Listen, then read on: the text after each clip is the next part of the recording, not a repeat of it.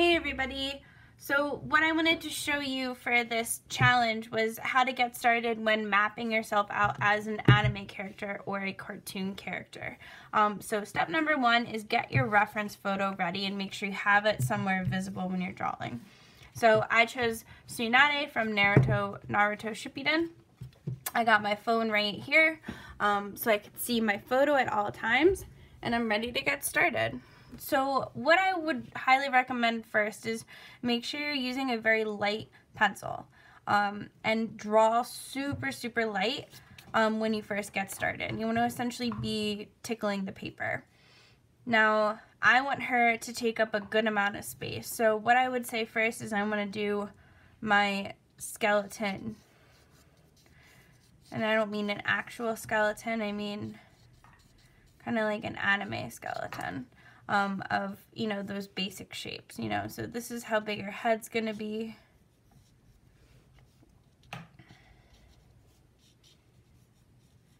Her shoulders up there. She's kind of at an angle, which makes it a little more difficult. If it's your first time drawing anime, maybe you want to choose something that's more of a straight ahead view. I got kind of these lines here to represent where her arms are. Her little slug guy.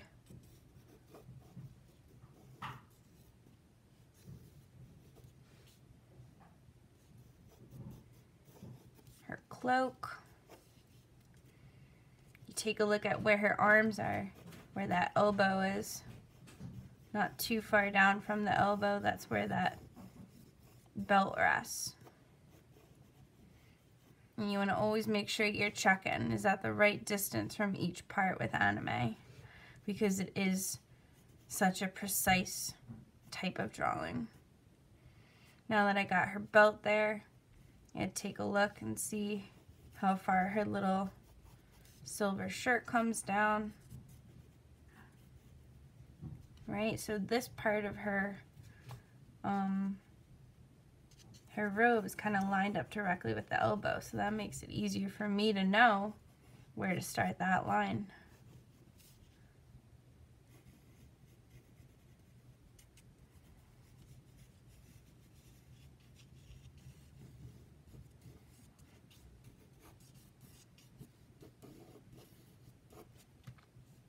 So everything should be loose, super light, super fluid. Nothing should be super dark or concrete.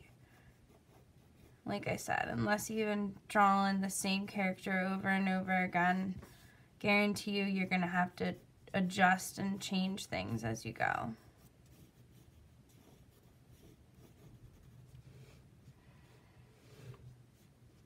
And looking at these shapes in the negative space really helps. So if I take a look at this triangle here, right, of her robe, and then even take a look, how far down does that second triangle start of that negative space where her legs are?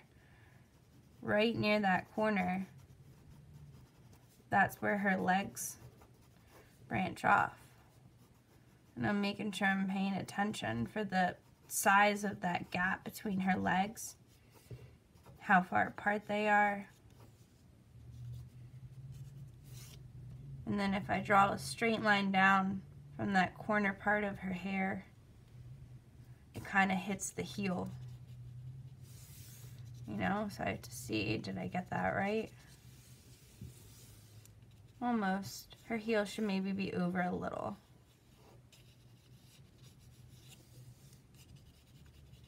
And this one's kind of coming out more.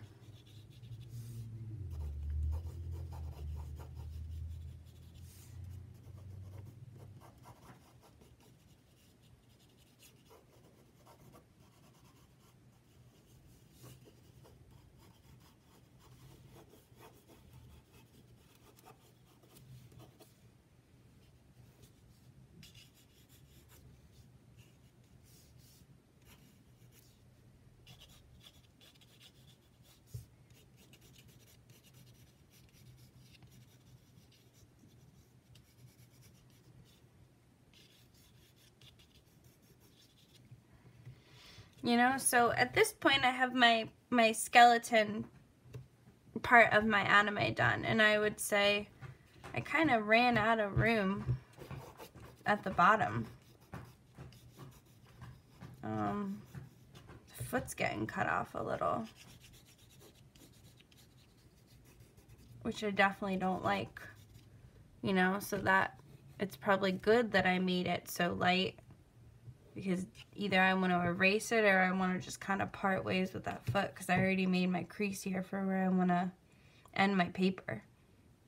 But that's okay, it's all a learning lesson. I mean, this is the first time I've tried to draw her. Maybe this is my rough draft, and then my final draft, I'll make sure that I either move that head up a little, I don't fold my paper, or draw it a little bit smaller.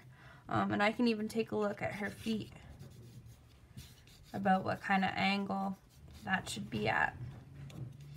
And I definitely can't part ways with her feet, because most of the ninjas in this series, they wear the same shoes, and she's got these cool high heel ninja shoes that she does her super kicks with, that Sakura wears now too. So, you know, this is definitely going to be my practice one. But as you can see, you know, we can still see how she's forming. It's just about getting everything laid out very lightly first, because you are going to mess up with anime. It is very difficult, but it's all about using those measurings, using those negative spaces, and drawing super lightly at first until you are happy with the position that everything is at. So yeah. So that's my advice for starting your anime drawing, is getting those light lines mapped out. And then once you have everything mapped out correctly, then you want to go in bit by bit and say, okay, now that I know exactly where her robe is going to be and I have everything laid out, maybe now I want to start drawing darker, and I want to start adding those details in, like the lines on her clothing and the shadows, right? But all of the little stuff like that shouldn't be until the very end. You don't want to start drawing hard or doing any detail until you have everything mapped out and positioned where you want to be. Because say I had started up here and I had done all this detail on the head and everything, and then all that work would have been for nothing, because then what would have happened when I got down here? Well, at that point, I've already put how much time into my drawing, and now I can't fit my feet. I'd rather do my rough draft, do my loose sketch, and say, oh, okay, no big deal. That took me like, what, 5 minutes? No problem, just get another paper and try again. So getting that loose drawing and getting everything mapped out is so crucial before you start adding in all those details. And drawing super lightly, right? So those are my 2 tips. Get everything mapped out with those like basic shapes and draw super light, and add those details last.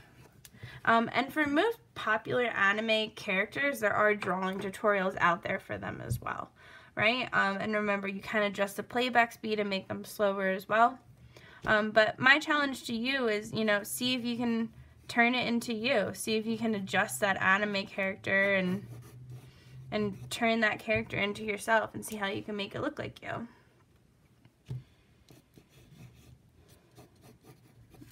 Alright guys, that's it for today. I can't wait to see how your cartoon or anime self-portraits turn out.